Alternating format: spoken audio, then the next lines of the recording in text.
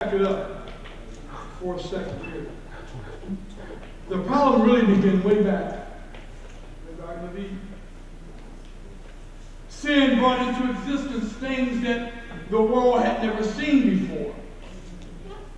One of the main things that sin brought in was shame. Shame is invisible. That's why the gospel is not used for things that you can see, but it's used for things that you cannot see. Sometimes a person can have a smile on their face, but you can tell by the way that they carry themselves that they feel shame. Amen. They feel humiliated. They have a consciousness of all the wrong that they have done, or the wrong that has been done to them, and they don't know how to deal with it because they have not heard the gospel yet. In the garden, it brought guilt. It brought fear. It brought rebellion and dishonor. You look at our nation and we see so many people that live a life of dishonor. They dishonor their own bodies. They dishonor their own life. They dishonor their families. There used to be honor in a family name. Amen. Yes. My parents used to say, "You're a Hudson." And Hudsons don't act like that. That's right. Today, children go out and do all kinds of sins and all kind of behavior and bring dishonor to their name. The Bible says that a name is better than silver and gold. That's right. Because if you have a name, people will trust you. If you have honor, people will lend to you and give favor to you. But we're losing the honor because sin is bringing destruction to a nation. One of the things that happens is that we begin to view ourselves different than the way God views us. Sin had changed the consciousness of the mind. People begin to look at one another and look down on one another. The reason why we look down on a person is because we look at their sin.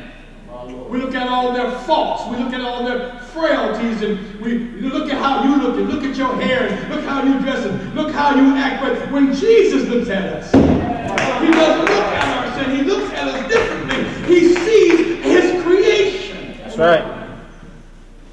When he looks at his creation, he loves his creation. The Bible says that God so loved the world. What are you talking about? He loved what he had created. That's right. He loved us so much that he was willing to die for us. We are different, you know. We are different than everything else that God created. You know, I've never seen an elephant and a squirrel decide to go to the moon. Sounds ridiculous, don't it? But don't you know that people take animals and put them up on the same plateau as a person? They take dogs and cats and fish and try to love them like you would love a little baby. Why? Because sin causes them to look at people and see sin, but when they look at an animal, they don't see sin, and so they can love the animal because they see sin in people. There is no sin in animals because animals don't have a consciousness. Animals don't know right from wrong. Animals don't have a free will, and so they can freely control the animal and make them feel like they're loving them the way they want to love them. But when it comes to a person, because sin is in our life, sometimes we don't act right. Amen. A bird always acts like a bird. An elephant always acts like an elephant. A cat always acts like a cat. A dog always acts like a dog. But a human being, you don't know what he's going. Amen.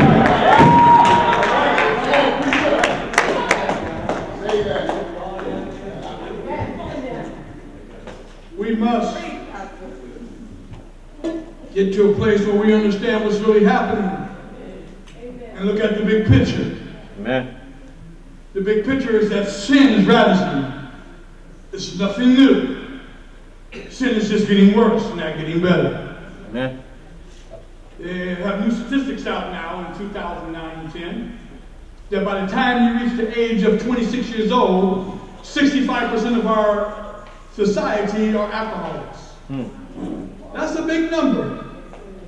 They've gone the other way and said by the time a person is 12 years old, 37% of those kids are drinking.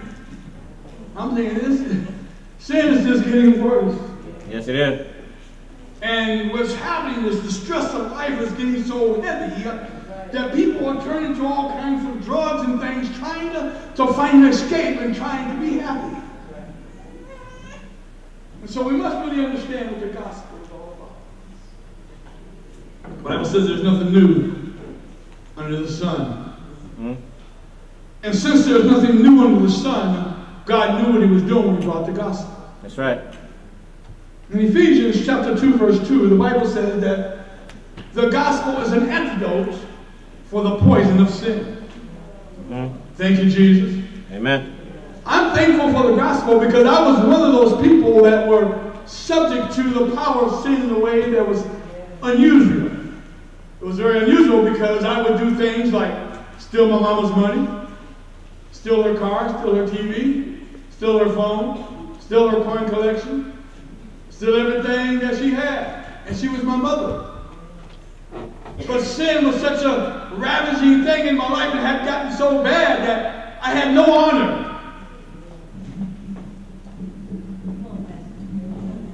I appreciate the gospel. It is the antidote. Hello, somebody. Amen.